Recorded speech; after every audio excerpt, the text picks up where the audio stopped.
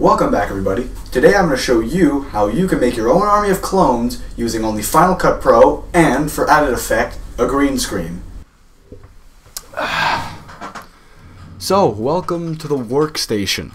Now, here on the screen you can see that I've started up Final Cut Pro.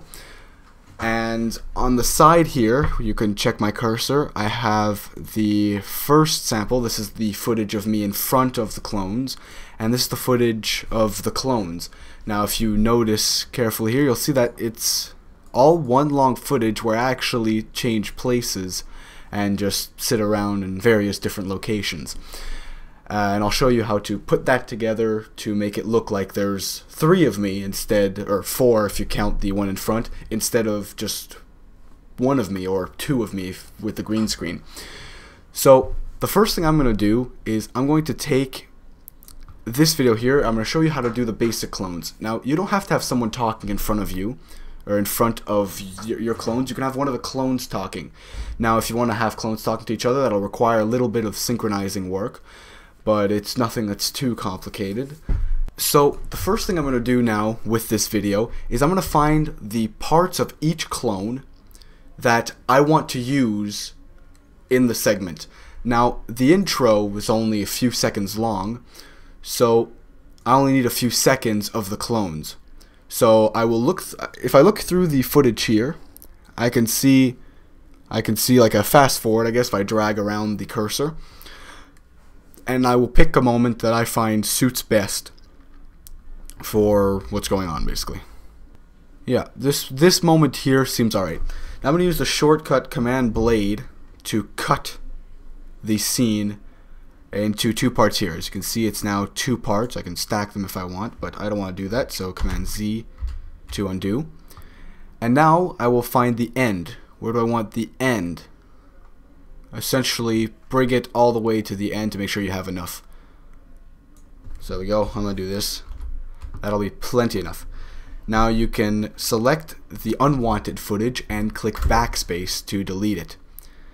So now here I'm going to move to this. I'm going to move on to the second position. So now you can see in the video I actually got up and moved to the second position. And now I'm going to do the same idea. So I'm going to go find a place where I find it works right.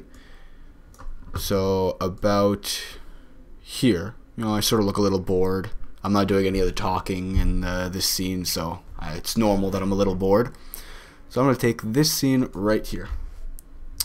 So again, same concept, Command B, and that will cut our scene in half. Now at this point we can get rid of this part here, the sort of transition from me sitting down to standing up. So backspace to get rid of that as well. And now, like last time, pretty much go to the end. So that's about here for me. And now we're going to do this one more time. Alright, so now I have all 3 of my videos all 3 videos of my clones of me in all 3 different positions. So now what we're going to do is we're going to stack them. So we're actually going to do it one by one. So I'm going to stack the last clip I took on top of the other one, and you can stack as many as you want. Next you're going to go into the toolbars here. Now there's this little section here. Me, it's already selected, it's highlighted in blue, and you're going to want to click on that to open up this little menu. And then you're going to scroll down to the little tab that says masks. The masks are essentially allow you to cut out a section of the video and just paste it on top. So you're basically taking a piece of a video and putting it on top. So we're actually going to want to draw our own masks. So what you're going to do is you're going to click and drag it onto the top one here. So this means that our bottom video, the one down here, will actually be the original. That's the one with all the background. That's the base of the rest of the clones. So now we're going to draw the mask. So right here you see this little box appeared. It's labeled Draw Mask. And now that it's selected, I can move my cursor on top and I can add control points. So now essentially I want to isolate this me. Now I have to take into account my shadows, because if I don't, then it'll look funky when my shadows cut out of nowhere. So I still want to be relatively precise. So what I'm going to do is I'm going to go up like this around my shadow, and you can pretty much do as many control points as you want. They have this little feature where you can like make control point then warp it like this, but I don't really recommend using that considering it's tricky and you don't really need it, and I'll show you why you don't need it when we're done. So what you're going to do is you're going to come isolate this character here into a big box. So I put this dot here, and then I put another dot down here, and now we're in a box. Now that we've entirely circled our character, we see our secondary character show up. Hello, this is our second clone, so now we already see that there's two of us. But those of you with a keen eye notice a little difference. If we click out of the video, we can very clearly see the line of where we cut, and we definitely don't want that. So what we're going to do is we're going to color correct. So down here, we had the mask before. Now we're going to go into color, and there's color correction right here. And we're going to go put that on the new video. And same concept, we click here, and now there's another little box. It's called color correction. So looking at this right now, we see that it seems to be a little darker than the other scene. So what we're going to do is we're going to raise the brightness. Oh, sorry, wrong thing. I'm in the wrong section. We have to go under exposure.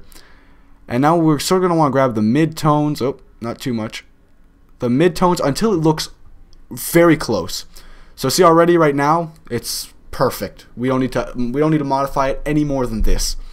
And the reason for that is when we go back here, under the draw mask, there's actually a tool. It's called feathering. And what that does is it blends both, like the mask with what it's on top. So it blends it together to try to hide these imperfections. So we actually don't need very much considering we did the color matching. So let's say we feather it up.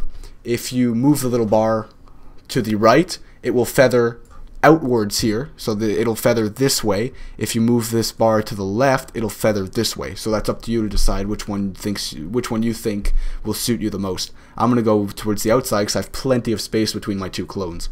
So we'll go a bit on the outside, and now see just 30. That's not very much. If we click out of it, we don't even see the seam anymore. We hardly see the seam at all. So obviously there's a few little correction things we can work on, but already we have two of our clones. Now we're basically going to repeat this whole process with the third clone who's down here. So now that we're at the feathering step, if you notice carefully, now again you have to watch for the shadows. They could be quite problematic. Now in this scene I didn't actually move my arm very much, so I didn't move my arm right here very much. Sorry, I'm pointing at the screen a lot thinking you see that.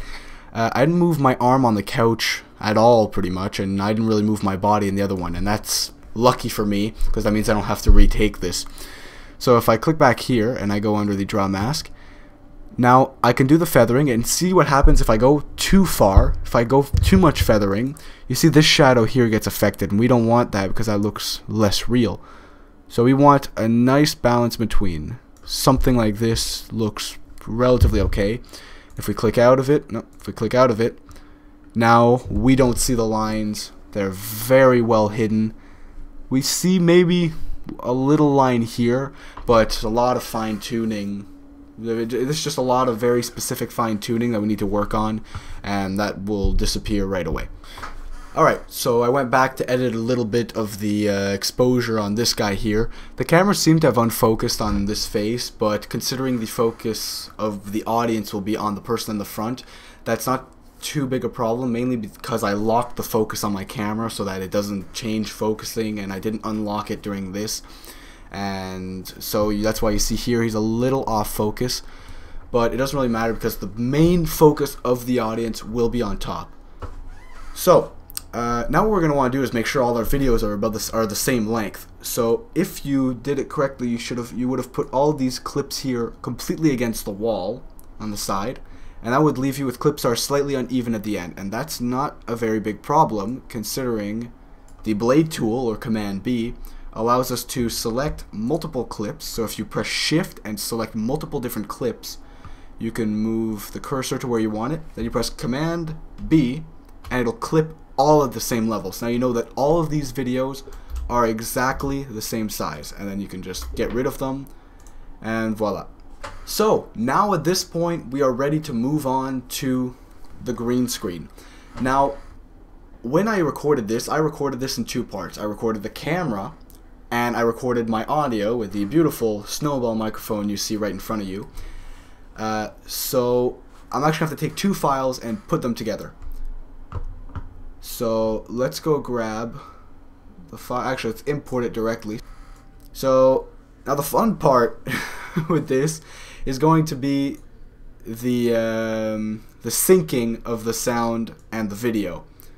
Something that'll be kind of annoying, but we'll get to it. We'll get around to it. So now we go grab our video. This is our video, and you can see a beautiful close-up on my face.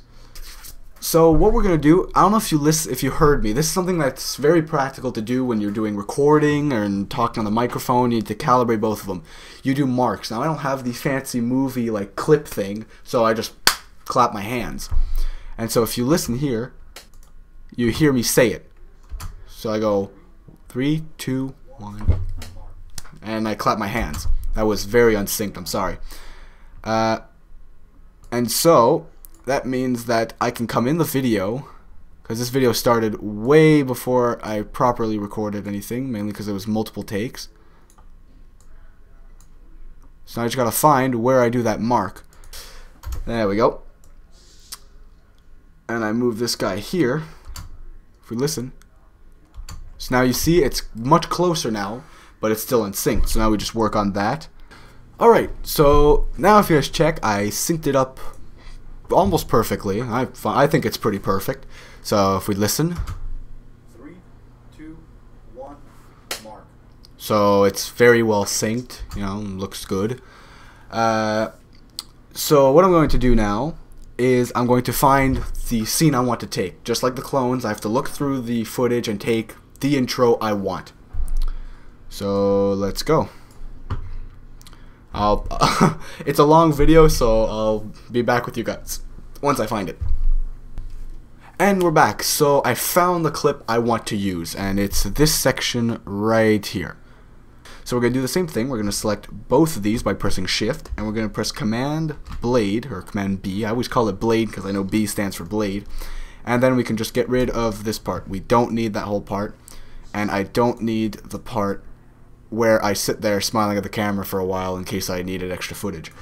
So let's do the same thing. Shift U, and Blade, bye. Now we have these.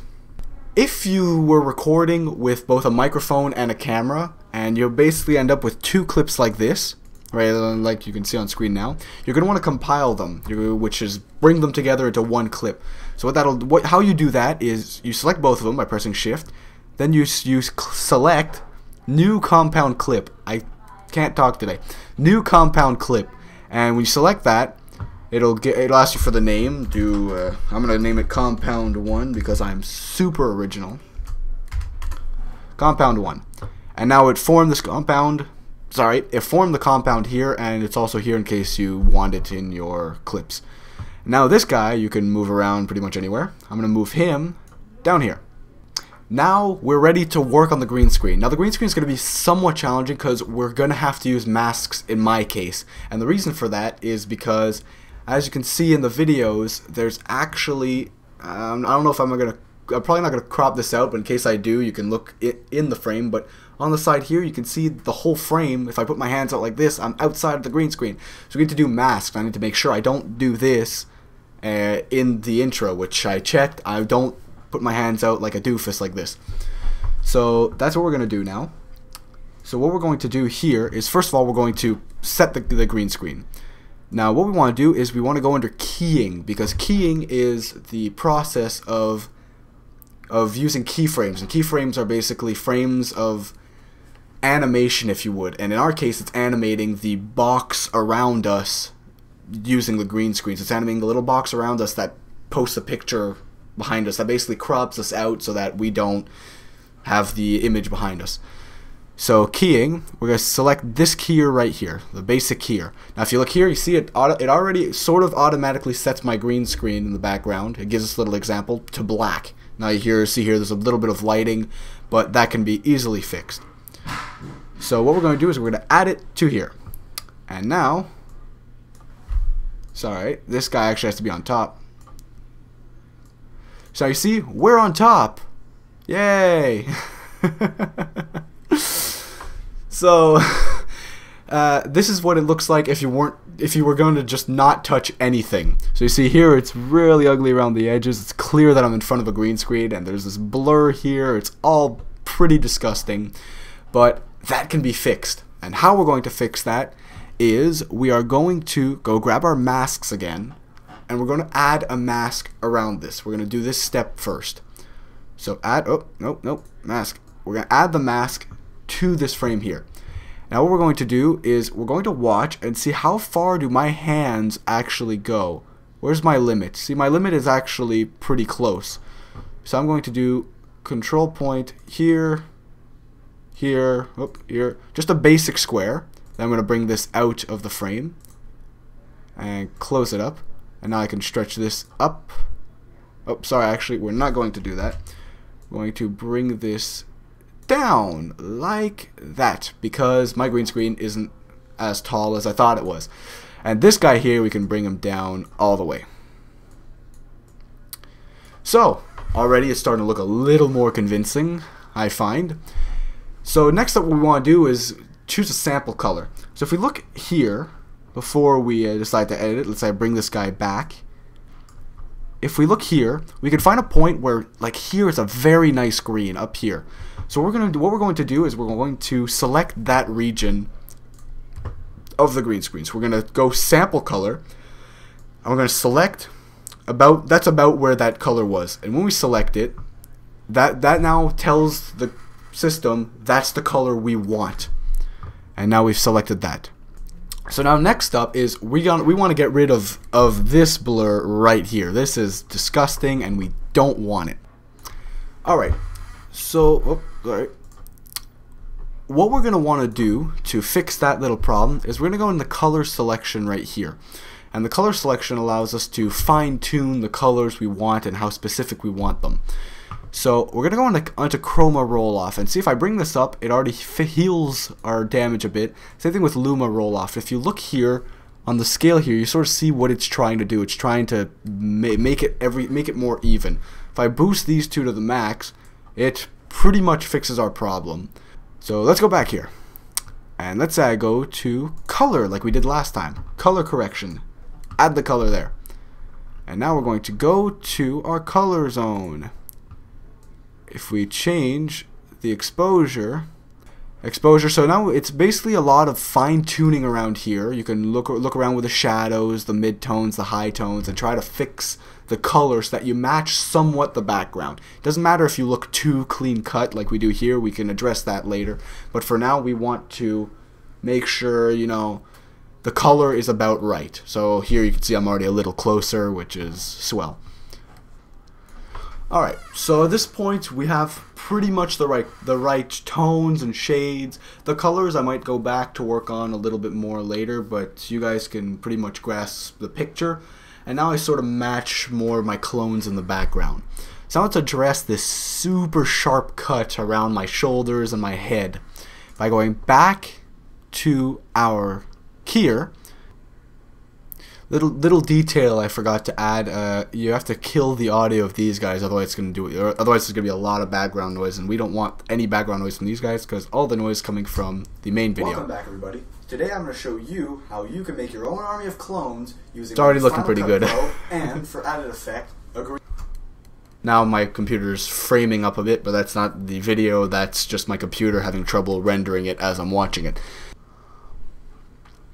So one of the big tools you can use to modify him is the amount, the intensity, and the opacity. Let's say we bring all these guys back to normal.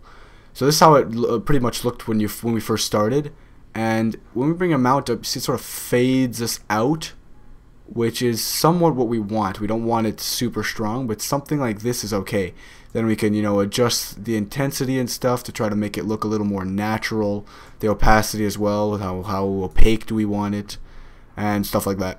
So this is about as good as I can probably get it on this with the knowledge I have right now. So it's a lot of just fine-tuning. It's testing a few of the features depending on what lighting you have and everything. So we can still see there's somewhat of a sharp cut, or mainly around here, and that's in big part because of my lighting. I didn't have even lighting. I should have had more even lighting on both sides of me, but it was more focused on one side, sort of like it is now. I need to rearrange my lighting essentially, but it's not that bad. So anyway, once you have proper lighting, you can fine-tune this a lot more, but this is really also mainly a test for me. I want to see how well I know Final Cut Pro. That's one of the reasons why I'm actually making this video, and of course to help you guys figure it out as well.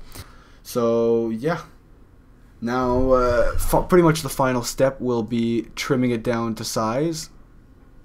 So now I bring it here, same concept. We can do Command A in this case, just select everything, and Command Blade, and then just by. It's not too bad. Anyway, so that pretty much concludes this tutorial on how to add clones of yourself, make clones of yourself in the background using green screen and keyframes for the green screen, as well as using masks to go around the clones. And if you guys have any questions or need help with any other thing in Final Cut Pro, I could make a video about it, or maybe just answer you guys directly. Feel free to contact me, write in the comments. I'll probably be there to answer. And I will see all you guys in the next video. Peace. Welcome back, everybody. Today I'm going to show you how you can make your own army of clones using only Final Cut Pro and, for added effect, a green screen. Yeah, by the way, in case you guys are wondering why I have this on my head, it's because this headset, as great as the sound and everything is, it has these two bars that like dig into my skull. So I put this on. It looks a little ridiculous, but who cares? It works. It's comfortable. So I'm not going to complain.